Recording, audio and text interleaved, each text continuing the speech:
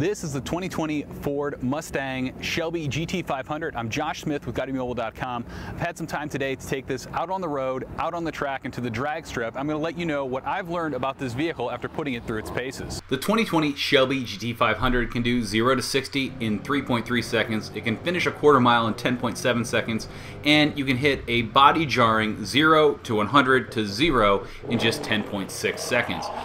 The GT500 is a blast to drive. It's hard to stick to the speed limit with 760 horsepower coming from that 5.2-liter V8 under the hood. This thing puts down 625 pound-foot of torque, so it's easy to understand why we might have a little bit of trouble sticking to that speed limit. The dual-clutch transmission is very good. It can shift in 80 milliseconds, it's super fast, and it really knows when you want to hang in a gear to really nail it and take off and when it should shift. It does a really good job of figuring that out. When it comes to muscle cars, a lot of people feel like you definitely need a manual, that 6-speed option, and I'm here to tell you that after spending time with the GT500 on the track, on the street, and on the drag strip, no manual is no problem when it comes to this Mustang. You can get into the 2020 GT500 for $72,900. That's cheaper than the GT350R, so if you're interested in a manual, look at that option. The carbon fiber track pack bumps this up $18,000. Now that's what we're in here on the track, and that's what I drove on the road. If you're looking for something that you're going to take to the track and you're going to track this car, you definitely want to check out that package because you get some amazing upgrades, including those exposed carbon fiber wheels, the better Michelin Pilot Sport Cup 2 tires, beautiful carbon fiber wing, and the Recaro leather trimmed seats. The 2020 GT500 is a blast on the track. It screams on the straightaways and it inspires confidence on twists and turns. While I've spent my fair share of days on the track, the thought of going full throttle as soon as I saw the exit point on my turn in a 760 horsepower rear-wheel drive car sounds like a recipe for disaster. But I listened to professional driver Billy Johnson and pushed that throttle to the floor as soon as I exited the turn. I was greeted with a roar, rapid acceleration, and the rear end stayed exactly where I needed it to be. A couple corners later, while repeating the action, Billy Johnson had told us that the car is going to swing out a little bit, and that's exactly what happened. So in track mode, you can still get the rear end of the car to swing out a little bit, and if you're a professional driver or someone with a little bit more experience, you're going to be able to turn off a few more options and you can push the car even further. The Michelin Pilot Sport Cup 2 tires combined with those Carbon Revolution carbon fiber rims delivered impressive grip, great handling, and very quick turning. I was really impressed by how this all came together, and when I needed to stop, the massive 16.5-inch rotors and Brembo calipers did a great job of slowing the GT500 down in a very controlled fashion so that I could then turn and accelerate through the next corner.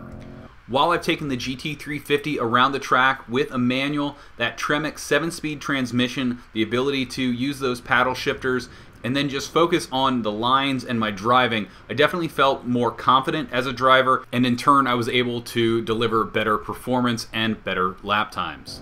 The Recaro seats are comfortable and they do a very good job of keeping you in place. On the drag strip, there are two features that really stand out and make it very easy to put down a decent time. That's line lock, which basically makes it really easy to do a burnout before you go up to the stop line, and then there's launch control so that you can keep your foot on the brake, mash the accelerator, and it's going to keep that RPM at whatever you set, 1500, 1600, a little higher maybe, depending on your run. And then as soon as you let off that brake, you're going to rocket down the drag strip. So I was a first-time drag strip driver on this trip, and I came away really impressed with just how easy it was for me to put down a decent time while watching others fine-tune and tweak adjustments to dramatically improve their times as the day went on. Out on the road, the GT500 handles very nicely. Part of this is thanks to that MagneRide suspension, so it's going to soak up some of those imperfections in the road. I definitely would swap out tires from the track tires if I was going to daily drive this, and that's just for the performance from those tires when they are very cold. I like that you can switch between multiple steering and suspension modes so that you can go from track mode, normal mode, or sport. You can also adjust the sound of the exhaust from quiet all the way up to track, and this gives you a nice mix so that when you're on the highway you can tone that down a little bit and just cruise, and then when you're on twisty roads you can knock that into sport mode and really enjoy a more engaging driving experience. All in all, you get a beautiful Mustang with tech that trickles down from the Ford GT and the Mustang GT4 race cars. That super fast clutch and on-track performance makes you and the car look good. And that's what I really came away with after driving it myself and then going on a hot lap with the professional drivers.